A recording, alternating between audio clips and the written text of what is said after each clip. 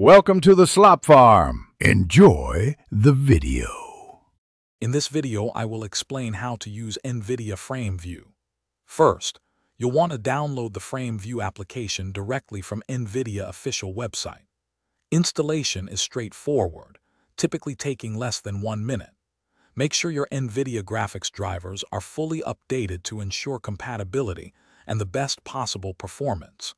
Frame View is designed to work seamlessly with most modern NVIDIA GeForce and Quadro graphics processing units, providing accurate performance metrics for your gaming and professional applications.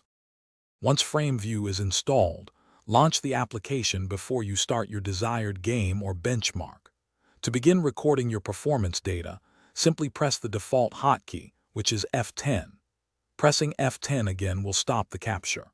You'll notice a subtle on-screen display, usually in a corner, confirming that Frame View is actively recording.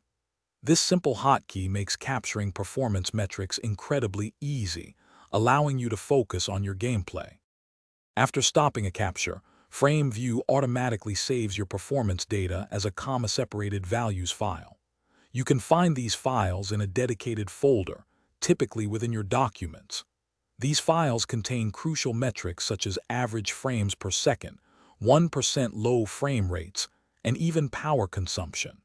Opening the CSV file with any spreadsheet program allows for in-depth analysis, helping you understand your system's performance across various scenarios.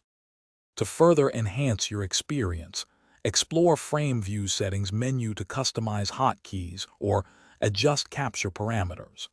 This flexibility allows you to tailor the tool to your specific needs. Frame View is an excellent resource for comparing the performance impact of different graphics settings or even evaluating new driver updates. By providing precise, objective data, it helps you pinpoint performance bottlenecks and make informed decisions about your hardware and software configurations. Thanks for watching. Consider subscribing if we helped you today.